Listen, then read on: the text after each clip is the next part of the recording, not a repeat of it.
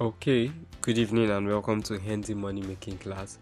So today I'm going to be teaching you on how to sell off your BTC, your cryptocurrency, USDT, whichever coin it is that you have. So simply put, to go over to Play Store. I believe by now you should be registered on Binance. So go over to Play Store and then you look for Binance, you download the app and then you install it.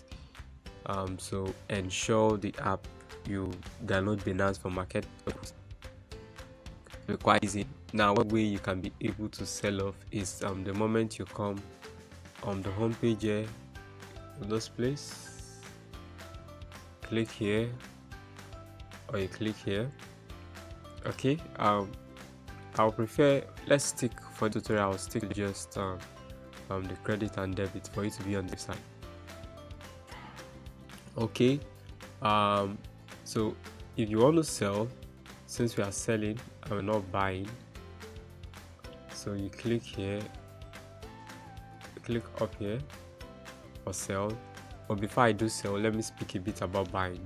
So if you wanted to buy cryptocurrency on Binance, what you simply need to do is you choose the currency. Is it USD you want, Kenyan shillings, Mexico peso, whatever this thing it is that you want, you just take it. Maybe let's go with Nigeria, and so I fix in maybe 6,000 naira, though they allow as low as 1,000 naira, and then you choose your coin. If it is BTC or BUSD, you choose the coin you actually want, and okay, you always choose that first before picking the amount. So let's say 10,000 naira. So 10,000 naira according to them to give me 23 points. Okay, let me move this, 23.92. so if I'm using cash balance, it's going to be lower. So the best way for you to buy is actually to use your card. So you see you're going to gain $2 when you use your card. Now this doesn't mean that there still won't be charges for the card. Now okay, let me explain a bit about the cash balance. What the cash balance actually means is that you can transfer funds and keep it on.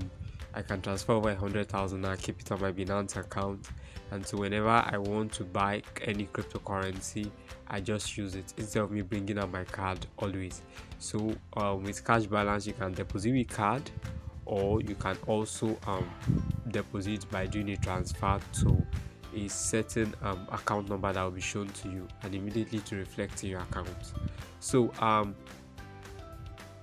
the next thing here we'll need to do is see. So if you click on the card and you click next, so your name, they will put your name and all that, and so you put your card details, you put in your expiration date, the CVV, and then the next thing they will ask you will be your billing address, your home address and all that. And once you're done, you'll be charged and you'll be taken to Flutterwave that controls this place. So you'll be charged for it if you have to use your card. So I think you'll be charged, I spoke about that in the last video, I think about 1.4% is what you'll be charged. So it all depends on you. You can consider will 1.4% be cheaper for me, or will doing a transfer which is about 150 naira be cheaper for me. So it all depends on the amount of money you're fixing in. If you're putting a very huge amount of money, 150 might actually be best for you. So the choice is yours. So the next thing we'll need to do here now, we're going to look at how to sell. So up there we have sell. So I'm going to click on sell, and so let's say I've already bought maybe BNB or BUSD. Let me use BUSD, and I want to sell BUSD. So I have about 65 BUSD. So I want to change 65 BUSD to Naira. So it tells me that I'm going to have about 30,000 Naira. Now this money, the moment you sell the BUSD, it's going to be in your Nigerian wallet. Now just like I told you before, that when you pay for something, or you pay over 100,000 naira and then you just want to keep it there, so anytime you want to, it's like kind of like a bank. So it's called the NGN Nigerian wallet. So the Nigerian wallet, this money is going to reflect there. Now the only way you can actually be able to collect this money, you click on withdraw, you go to your Nigerian wallet and click withdraw. So well, I'll still show you that. Now what you need to do here now, it's very simple. You put in the amount of money of crypto. By now I actually believe you must have deposited your fund into Binance, into your wallet in Binance. I showed you how to do that in the video. I'll still show you here again how to do that deposit. So you click on next, and then they would tell you to choose a deposit method that you actually want.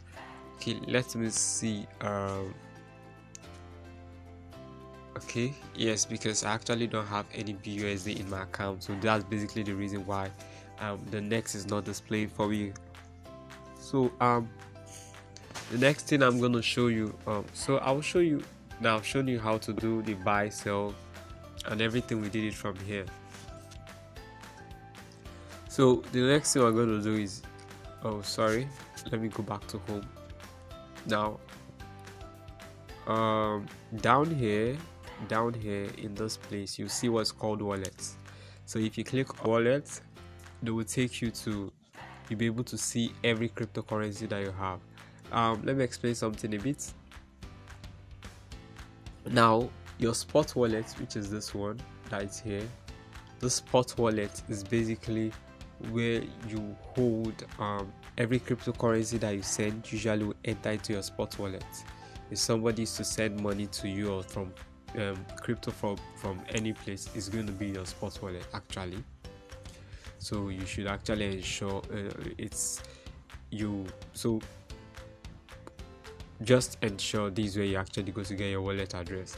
Now cross margin, isolated margin, all these ones are actually what you use for trading. P2P is what you use for trading. Now I can actually be able to transfer money from my spot wallet to cross margin, to isolated margin, to USDT futures. I can transfer. So the spot wallet is like your main bank account. So the next thing again you need to know, and you can also be able to access them all up here. You can access them here, you can access them here, and you can just slide them for you to be able to see all of them. So the overview just shows you how much you have in each of them. So if I click on my spot wallet and I go down, the first thing you need to realize is that the places where you have money will be the ones that will be on top, and then those popular ones. So as you can see, Ethereum and the rest. So once you begin to go down, you'll see the rest arranged in alphabetical order. I know Ethereum is actually upwards, but let's see. So you can still see, you will be able to see all the other wallets that you want to see. They are all there. So you can simply scroll down to they mix both currencies here and cryptocurrency, normal fiat currencies. So you can actually be able to go down and look for NGN. NGN actually represents Nigeria. So okay, it's not here basically because it's up. So let's see. So for NGN now, so let's imagine you're done selling and you need to withdraw. You can come over here and click on withdraw. You can see withdraw down here, click on withdraw. Now if I also wanted to deposit, I'll click on the green one, deposit, and I'll be able to deposit money. So I said I'll show you once again the whole cycle. So this method also still covers for crypto.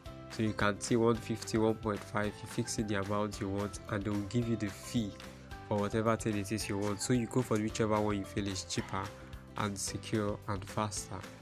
So you can see that 6,000 naira, I'll be charged for 150. For 60,000, I'll also be charged for 150. For 600,000, I will also be charged for 150. You can actually see that here. I'll also be charged for 150. So for 600,000, that if I was to use a card, let's see what will happen. Okay, let me see if okay, I was told that I cannot be able to deposit more than this amount. So if I'm to use a card, the fee is going to be 2,000 naira. So you need to realize which one is cheaper. Now somebody using a card, probably 10,000 naira might even be more cheaper for it, might be cheaper for him. Let's see. Let's just see first. You see, someone who is depositing 1,000 naira using the card method will actually be better. Exactly, it will be better for him. So let me see for 10,000 naira. So for 10,000 naira, you see it's still cheaper for whoever will be depositing with card. So you actually go for whichever method is cheaper. Okay, so once you're done, you click continue and they will take you to the next page. You have to choose how you want to do your deposit and all that. So you fix your card details and you're good to go. So now this is how to deposit. Okay, let me show you how to withdraw. So let's imagine you paid in you've sold your BUSD, your BNB, your BTC, and you want to withdraw. You click on withdrawal. Now you will need to add a payment method. The payment method is basically your bank details or whichever method you actually want to receive your money. So I want to withdraw. You can see showing me Nigerian coins if I have another currency here, and then they are going to charge me 300 naira for every single withdrawal that I do. Every single withdrawal I do through this method, they are going to charge me 300 naira. So you must have that in the back of your mind. Now when fixing your amount, you can write 45,000. Let's see.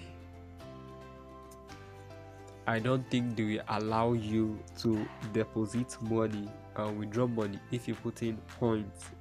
Yeah, they don't want to have anything to do with any points. So please take away the points. Don't put anything else to cover. So that is the only way you can actually be able to withdraw. So now, how do you deposit again into? How do you do a deposit into your wallet? Now, very simple. You have to locate the wallet you're looking for. Let's say I'm looking for BUSD. I click on BUSD and I click on deposit down here, the green deposit. And so I click on BUSD. So I choose the right one, the one that will be okay for me, and I'm good to go. So I actually have to find out the network that is best for me, the network that will actually go very fine for me. So I have ERC20, BEP2, and I've told you if it has a memo, then obviously it is BEP2 you have to use. So you copy this address here, you click on this copy address and click on copy memo, and you go and paste it when you want to send from your Trust wallet. I've already shown you how to do that. So once you're done, this is how to deposit. You need this address here and you go to paste it. So once you're done, your money should reflect here once it's approved.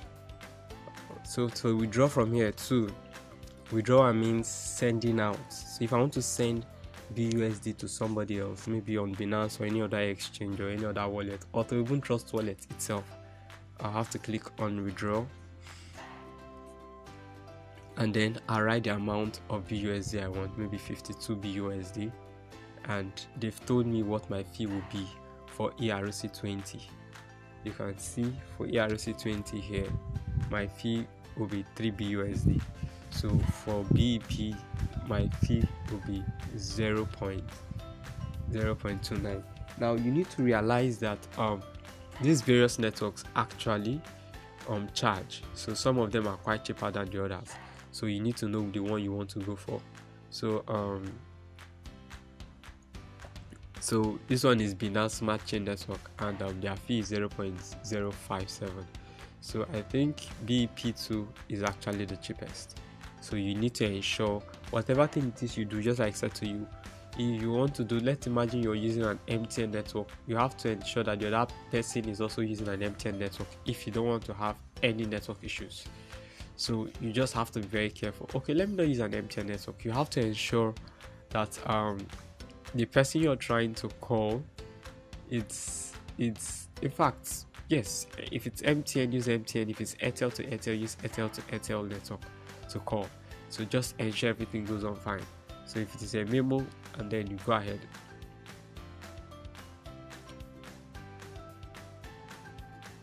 So there is also a place you can be able to scan. You can actually be able to scan someone's wallet address and other places.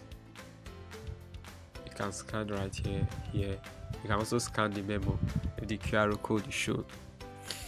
So if there's no memo, you can tick this as no memo here and place your withdrawal, so the money will appear in the other person's account. So here you can add new addresses. Maybe you want to create new wallets or something with this. For you want extra, you can use this to create new wallets. So that's that. Please, if you've not yet subscribed to my channel, click on the subscription button down there and get yourself subscribed, so you'll always be able to get beautiful stuff like this. I'm sure you've gained value from this tutorial. So basically, I've taught you how to sell off, how to get your money back to your bank account, and how to make your profit. So thank you very much. I really appreciate your efforts. Just subscribe, just click on the subscription button down there. Thanks.